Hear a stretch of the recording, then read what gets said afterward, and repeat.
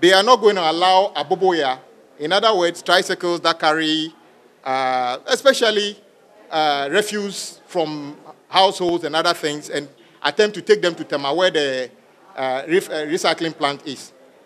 My brothers and sisters, you are aware the reason the aboboya are doing that is because that is where the treatment plant is. We don't have enough treatment plants within Accra itself. So if you see them on the highway going to Tema, it's simply because there's no other way they can dump it.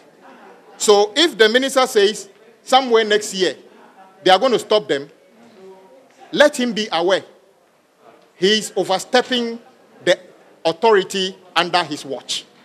There's no law in this country that gives power to a regional minister to determine which vehicles drive on which roads. That is within the purview of the National Road Safety Authority and the Ministry of Road and Transport. The only way you should believe what the regional minister is saying is if he can quote a law that backs it. District assemblies and regional coordinating councils can't make a law and say vehicles cannot drive on a particular road. Indeed, I would have expected that we could even have a cycle lane along the motorway. So somebody who lives in Tema, who likes biking, can ride the motorbike or bicycle from Tema to Accra. We don't have that one now. That is what we need to be looking at the moment.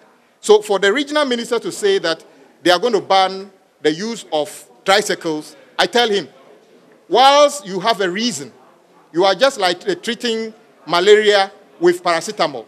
The real cause is that the person has got malaria in his body, and painkillers don't cure, malaria. You need to treat malaria itself, then the pain will go. There's no law in this country that gives the regional minister that right to say that they are going to ban aboboya on using the motorways. There's no law in this country.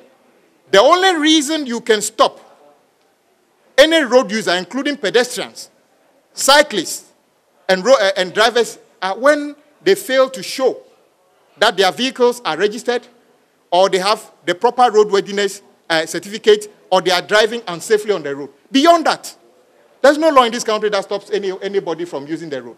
So is a regional minister trying to suggest that he's taking the job of the MTTD and others? No. We all want to help him do his job. But it appears he's taking on responsibilities which he cannot back with any law in this country. And we are cautioning him. If they want to make changes to this, they should liaise with the Ministry of Road and Transport through the appropriate agencies for them to bring the appropriate laws to this house to be passed.